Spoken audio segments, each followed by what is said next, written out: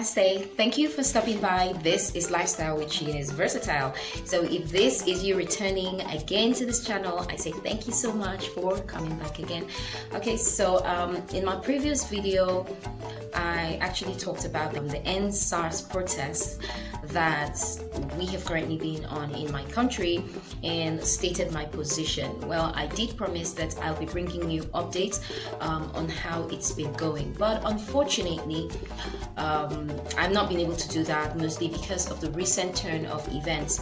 Exactly on the 20th of October, we called it the Black Tuesday because we don't know who, but because the government has denied who did it. The military were called upon, summoned to attack the protesters, and lives were lost, people were injured, lots of casualties were recorded, and ever since then it's been one mishap after the other.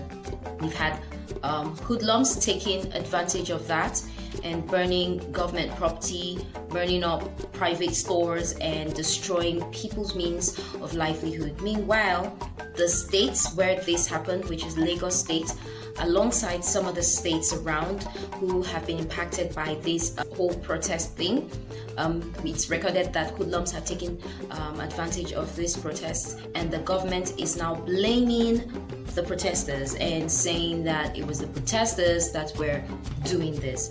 But we're not deterred. We still stand for the fight.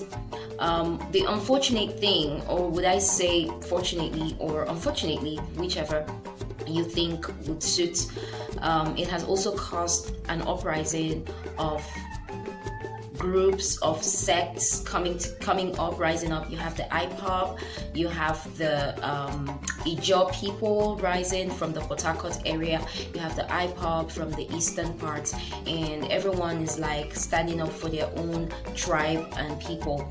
Now, unfortunately, this is going to more or less linger or tilt towards the ethnic, tribal and religious angle. Up north here where I am, you have more of Muslims coming against the Christians, burning churches and burning Christians' means of livelihood and killing people in the process. While in the west, it seems as though there are Igbos, it's Igbos, the Easterners against the Westerners, but that's not the case. And well, the Easterners up in the east are just being protective in case there wants to be an uprising. Although in a particular state in the north, it was recorded that the Igbos went after the Hausas. That's the Easterners going after the Hausas. So it's becoming terrible. And then we're actually in a curfew currently, and it is, everyone now has to watch out for themselves. We're no longer bothered so much about wearing masks and catching the coronavirus. We're now more concerned about stray bullets flying up about, so when you are walking on the road, you're looking at every corner around you and being watchful and mindful. Well, considering that our government has given up on us, like denied the whole process and also denied us the ability to protest or to continue our protest as we have been threatened, well, we choose to go online and continue with our protest and what we are agitating for. So we continue until the birth has been done, until the birth has been accomplished. We move, we continue. I will also be including to this video tweets, as I did promise. I'll be including tweets and likewise mentioning the people who have died through police brutality and for whom we took up on this protest and have been clamoring for change and police reform. So it is indeed a moment for us. Just please, wherever you are, pray with us, pray for this country. We hope it doesn't divide anyways. So this is the much. Enjoy the views, the tweets, and pray for the souls of the departed. I'll leave you with the rest of the clips from the tweets and the progress that was recorded in the course of the protests. Thank you so much, and see you in the next videos. I'm sure after this video I might not be doing any more EndSARS Protest videos again, and I'll go back, you know, into what we are used to, what this channel is used to, and take it up. You know, we need to change the tempo. We know lives have been lost, but we keep alive for them and we move. Okay, so for now it is namaste, love and light. Don't forget to subscribe. Okay, just subscribe. Oh, pardon me for my low countenance, but I'll be back in the next video more happier. Okay, peace.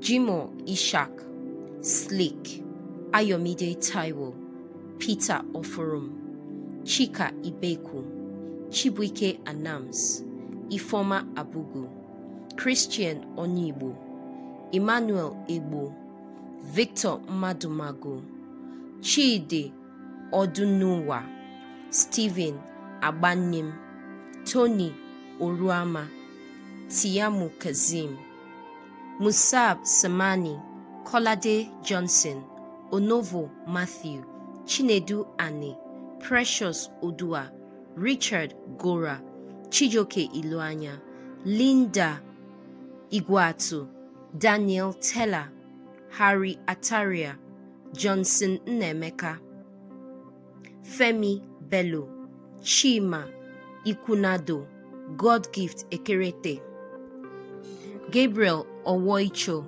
Tina Ezekwe, Modebayo Awoshika, Daniel Adewuye, Chukwemeka Matthew, Azwamaka Madumeko, Rinji Bala Uziel, Joseph Ugbeni, Anita Akbason, Chibuike Daniel, Ikeaguchi, Ifeanyi Ozo, Chinedu Menru, Augustina Aribu, Anthony Nwokike, Paulinus Obonna, Ekenna Isaac Megbe, Emeka Ojinze, Ademola Moshood, Ismaila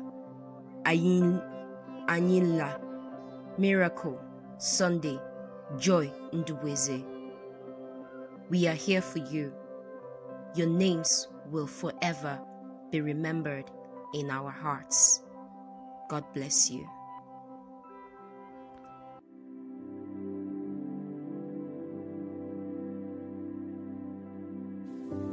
Tina Ezekwe, all she did was stand by the bus stop.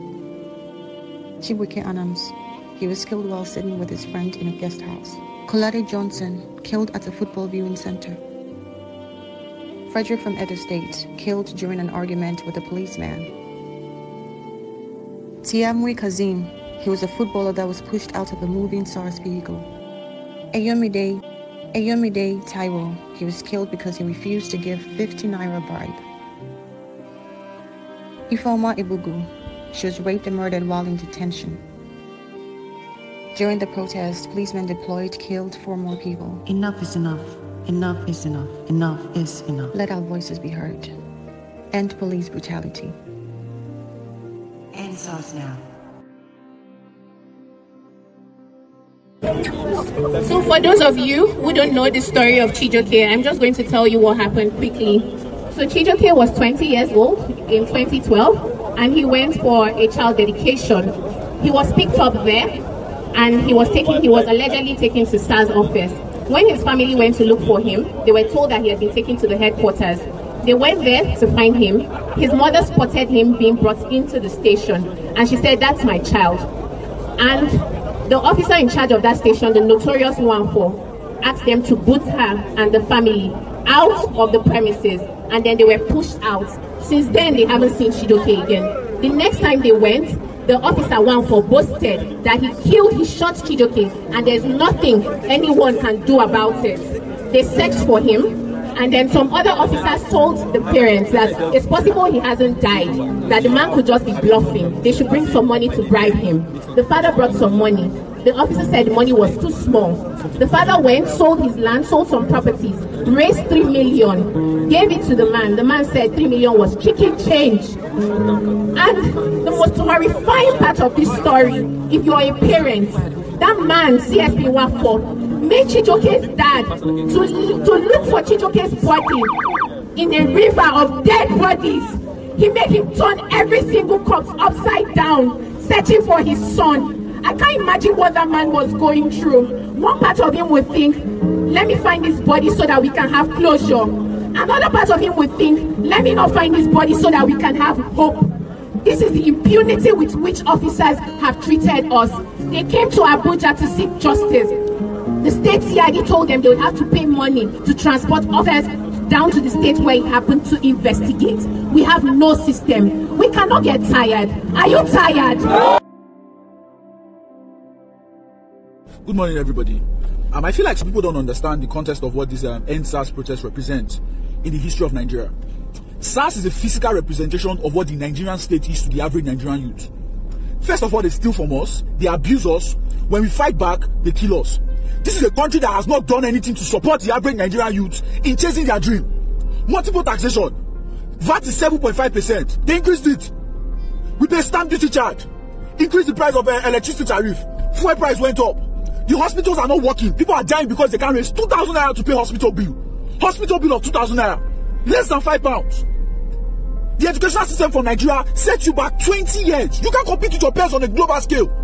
And then you are telling me that, oh, we need leaders to represent the protest so that they can negotiate. You are mad. You hear me? You are mad. You both campaigned, contested elections, and you are telling me that the people that you are representing, you don't know what they need. That's what people are telling us. That now all of a sudden, people have gotten there, you don't know what they need. Abi,